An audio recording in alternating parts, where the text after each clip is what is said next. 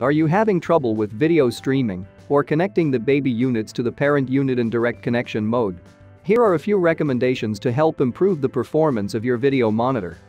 First, raise the antenna of the parent unit. It is a necessity, or the monitor will not function normally. Then, make sure the baby unit is turned on. Out of the box, your monitor operates without Wi-Fi, where the parent unit and the baby unit connect directly. You should see direct mode icons on the top left corner of the parent unit.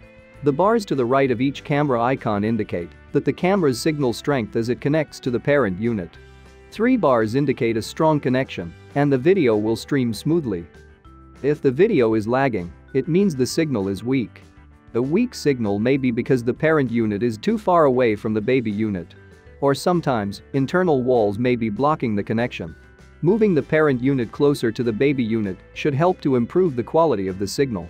If there is no connection between the parent unit and the baby unit, this is usually a result of your baby unit being turned off. You will need to check if your baby unit is connected to power and switched on, then move the parent unit and baby unit closer to re-establish a signal.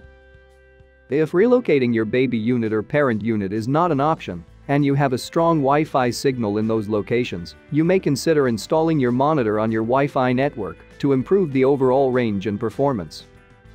For more helpful tips, subscribe to the VTech support channel or check out our videos to keep watching.